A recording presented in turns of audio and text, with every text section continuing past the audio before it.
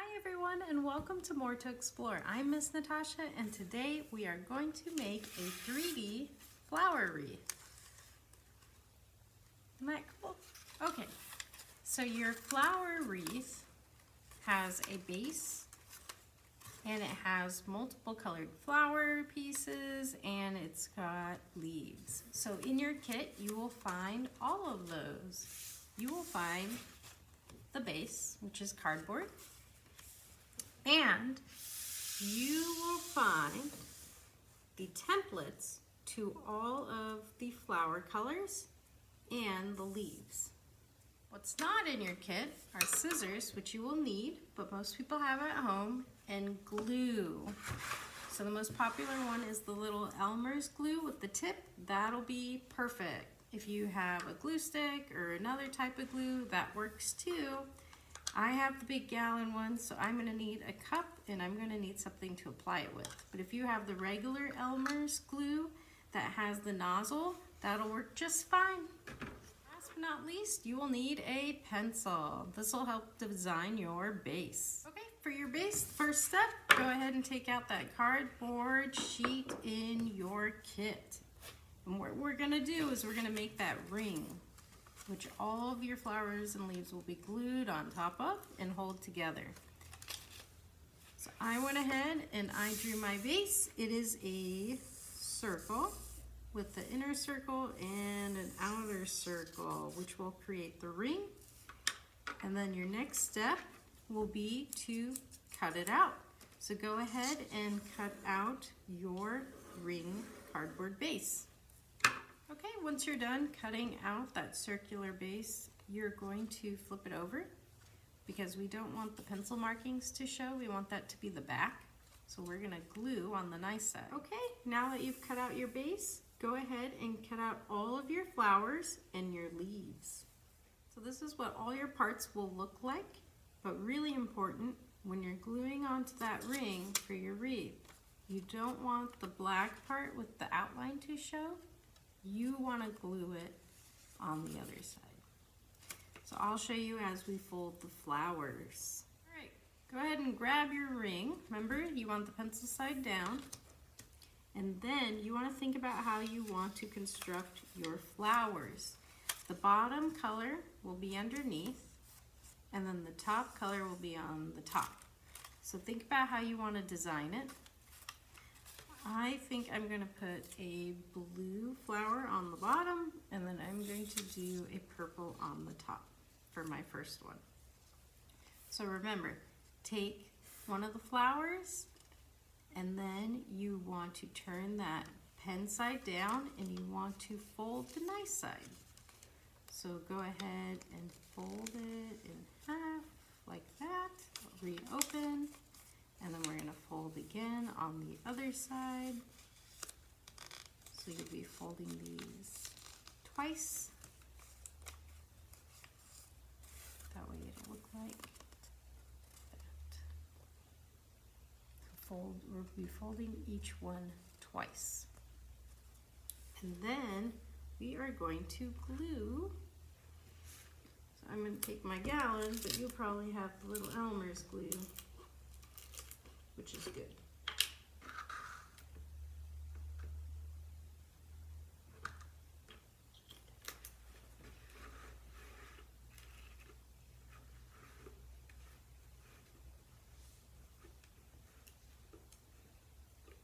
Okay, and we're going to go ahead and glue that center part of the flower on the bottom down to our ring. And again, think about placement. So I'll start at the top, I think. I'll make my glue go this way. And that'll be your first layer of your flower. Each flower will have 2 layers of petals. And you can always refold it as well. So I'd hold it down for at least 10 seconds with your glue. 1, 2, 3, 4, 5, 6, 7, 8, 9, 10. Or you can time it. And then we're going to put our next layer, remember, black part on the bottom, and we'll fold the nice part. to give it dimension. Once and then twice. And I wanted my purple flower to go on top of my blue. I should say my purple layer to go on top of my blue layer of my flower.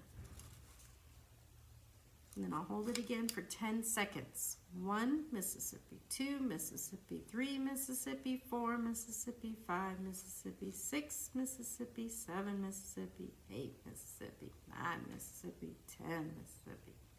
All right. So now that that's done, we are going to take those strips you had cut out, and I think with this flower, I kind of want the pink ones.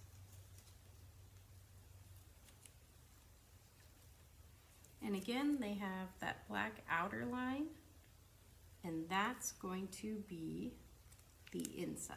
We don't want it to show on top. So the black will be inside, and we're going to close these shut with the glue. So go ahead and close it shut. Remember, 10 seconds.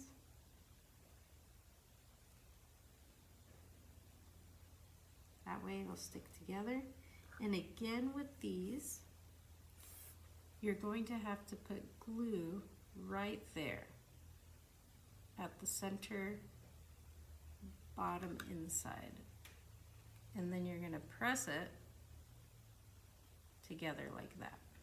And then we'll count again. 1, 2, 3, 4, 5, 6, 7, 8, 9, 10. And then the last step is to glue it down to your flower. And again, 1, 2, 3, 4, 5, 6, 7, 8, 9, 10. Now, you could try to do this all at the same time if you'd like. We can put some glue in our first spot, which is the inside top. And we can put some glue on the inside bottom. And then we can put some glue on top of our flower. And then we can just count to 10 once for all 3 glue spots. 1, 2, 3, 4, 5, 6, 7, 8, 9, 10. So I think that's a lot faster, but it's entirely up to you, and it's your flower. So you can glue however you'd like. But those are my 2 suggestions to choose from. At least from my experience of making these. I find the second one a lot easier and quicker. 1, 2, 3, 4, 5, 6, 7, 8, 9, 10.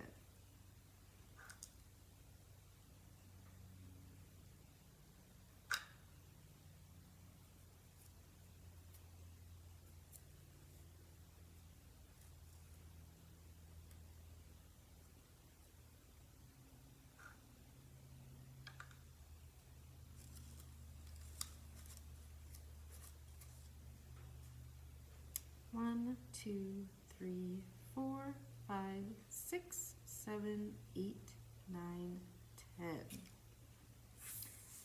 And then I gotta decide, how do I want to close the top of the flower? I think the lighter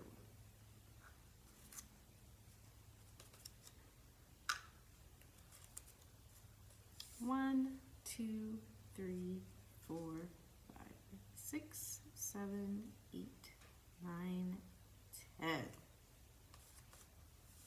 Okay, my first flower is done. So that's exactly how I wanted it to look. I planned it out. I chose my 2 layers, chose my colors, and that's how you glue your flowers. So go ahead and continue to make your flowers for the rest of your wreath.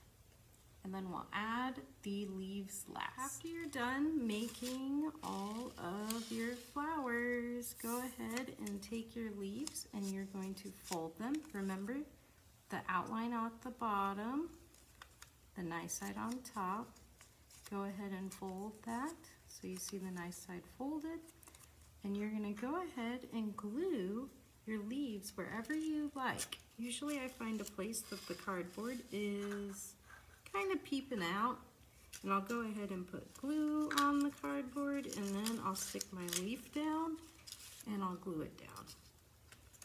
So again, 10 seconds. 1, 2, 3, 4, 5, 6, 7, 8, 9, 10. And you have your leaf, and you'll go ahead and you'll add your leaves throughout until you have your finished product. All right, my friends, so have fun and hang up your wreath somewhere. Be proud of it. Did you know? Ancient Greeks used wreaths to celebrate many things: weddings, Olympian winners, and war heroes. To them, wreaths symbolized honor and joy.